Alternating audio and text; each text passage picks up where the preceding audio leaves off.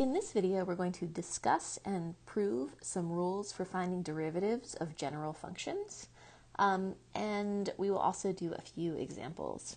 So the first one, if f of x is a constant function, f of x equals c, then its derivative is 0. So this is saying that the derivative with respect to x of the function f of x equals negative 205 is 0.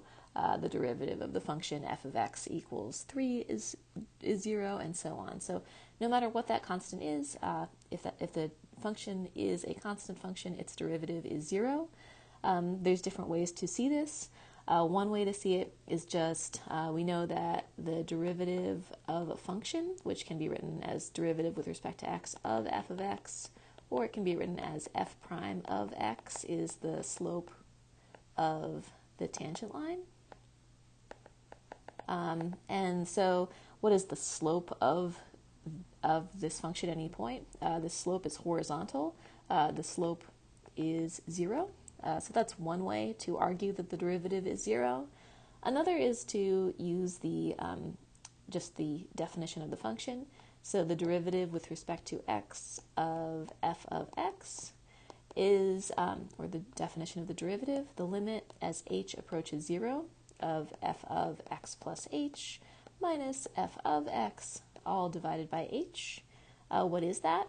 That's the limit as h approaches 0 of f of anything is the constant c minus f of anything is the constant c. So f of x plus h is just c. F of x is c. This is all over h. So this is the limit as h approaches 0 of 0 over h. So this is 0 over a very small value. Remember that the limit as h approaches 0 is not equal to the value when h is actually 0 by necessarily. It is the limit as h approaches 0 as h gets smaller and smaller and smaller. So this is 0 over a very, very, very small number. What's 0 over a very, very small number? It is 0. So those are two ways to see that the derivative of a constant is 0. The next two properties of the derivative we'll discuss are the following: the sum and difference rule and the constant multiple rule. And this is just saying that derivatives work the way you'd hope they would for adding and subtracting and from multiplying by a constant. So let's look at this constant multiple rule first. So this is saying that the derivative with respect to x of a constant times any function is the same as what you would get if you took the constant outside the derivative and then just multiplied the constant by whatever the derivative of f is equal to. So let's just verify that that's true using the definition of the derivative. So that's the derivative with respect to x of c, a constant, times a function f of x is equal to the limit as h approaches 0 of c times f of x plus h minus c times f of x, all divided by h.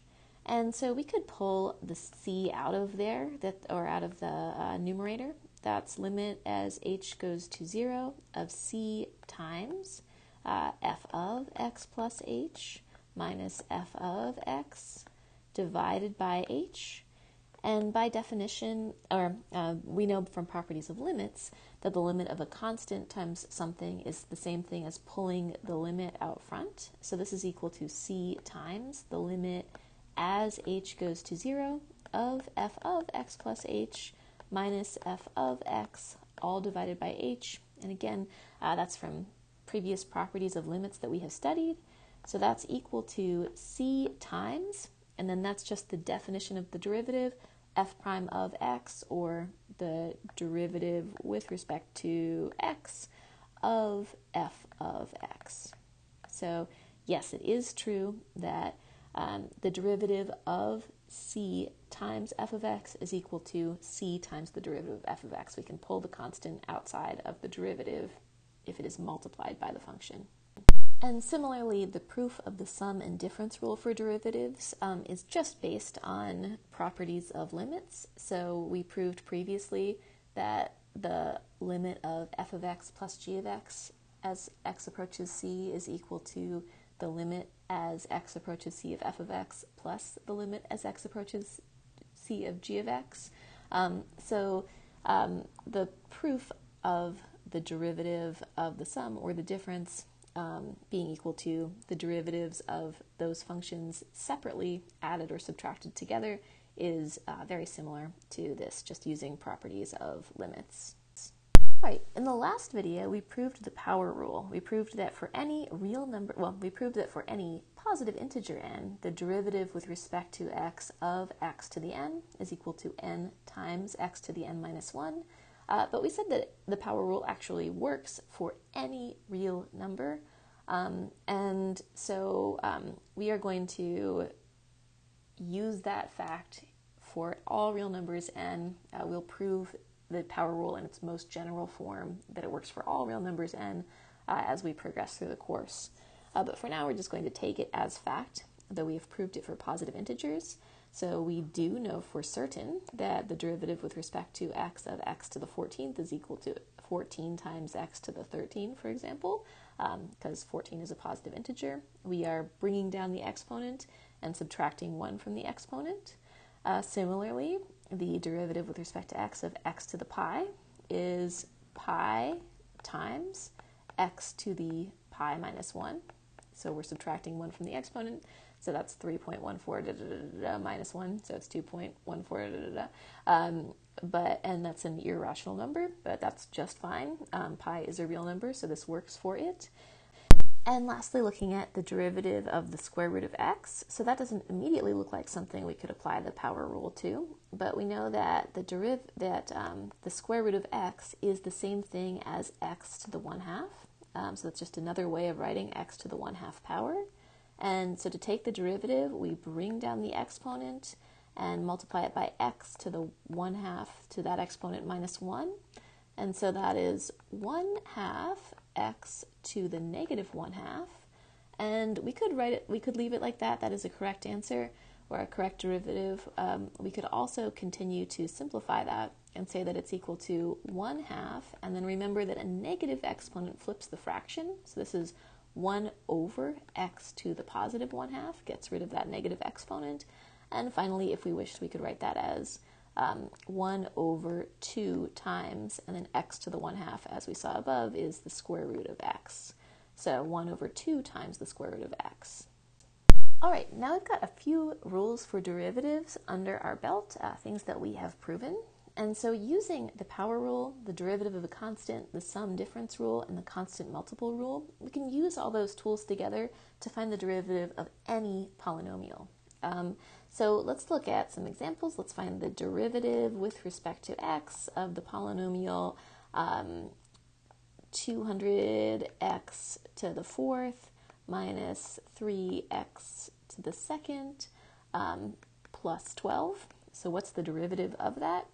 If I'd asked you to do the derivative of that using the definition of the limit, that would take you, at least a few minutes.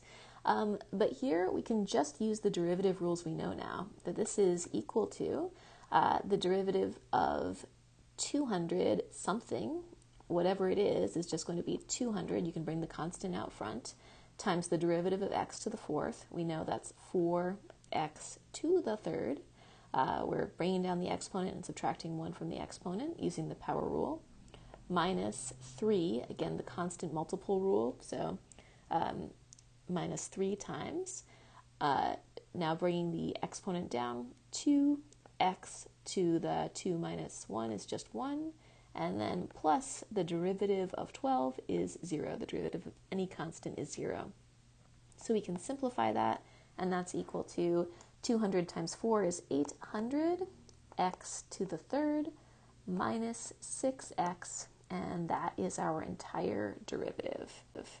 So I'd like you to try a few of these out.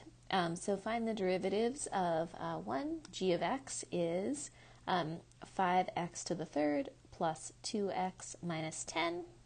2, f of x is 90 times the cube root of x plus 2 times x to the negative 8 power.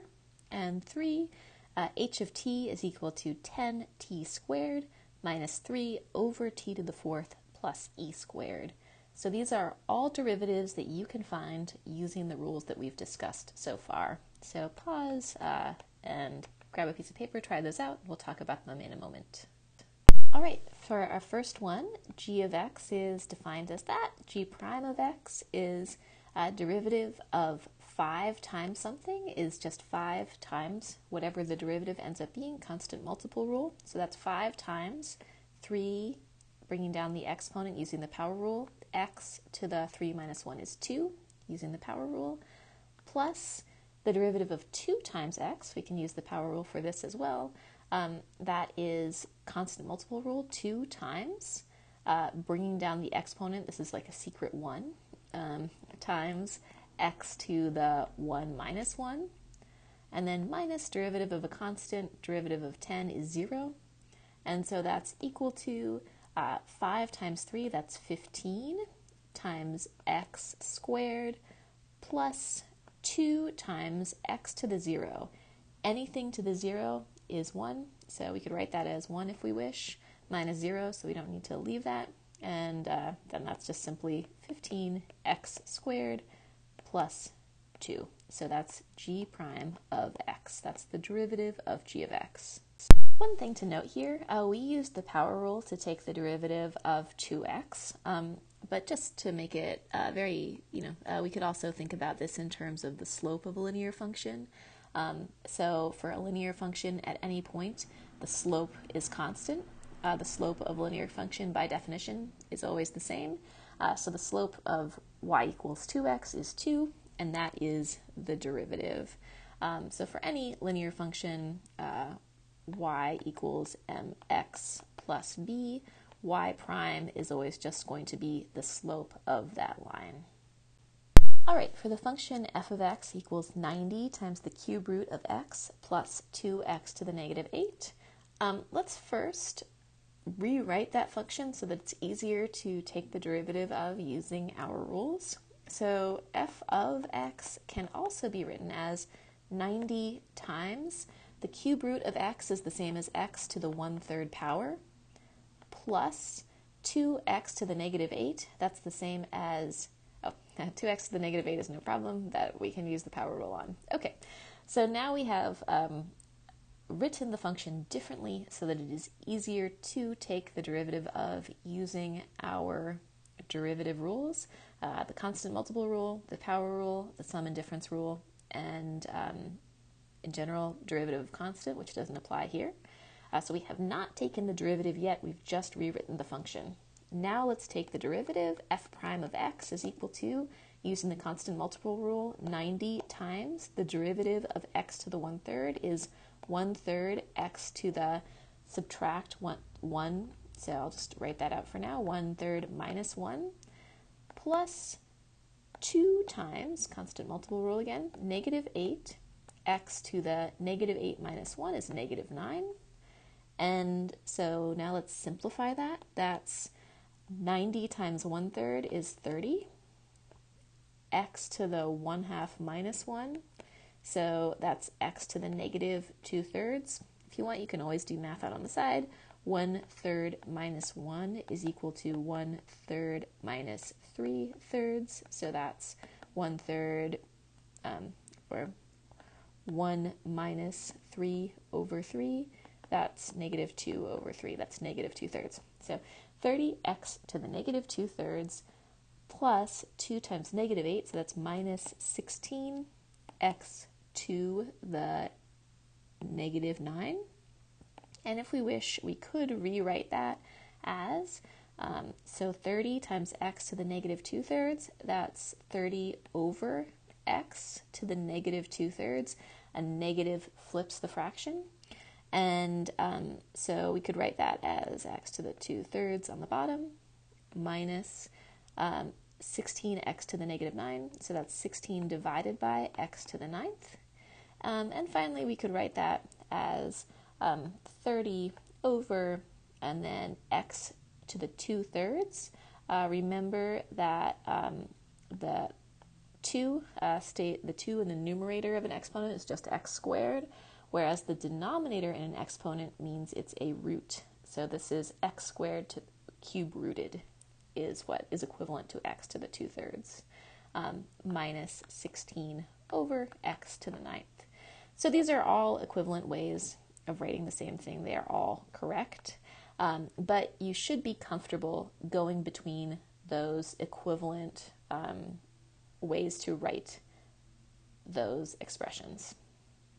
All right, last one. H of t is equal to 10t squared minus 3 over t to the 4th plus e squared. So again, we're going to start by, before we even take the derivative, we're just going to rewrite this in a form that's easier to think about in terms of the power rule. So this is 10t squared minus 3t to the negative 4. An exponent in the denominator is the same as t to the negative same exponent plus e squared.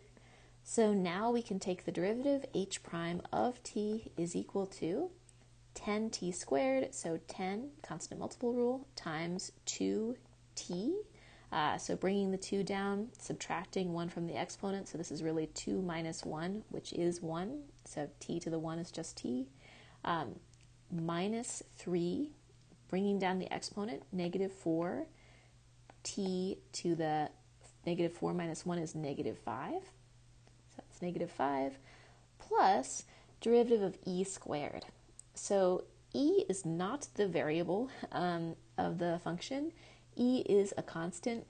E is a number. It's like 2.718 blah, blah, blah. And it's a special number that we will see some of the reason that it is special soon in the course. But it is a constant, just like pi is. It's a real number, 3.14, blah, blah, blah, blah.